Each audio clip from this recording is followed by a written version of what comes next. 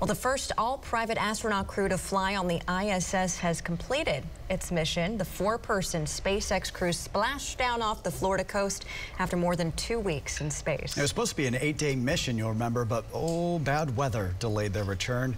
The crew experienced 240 orbits around the Earth, which is more than 6 million miles.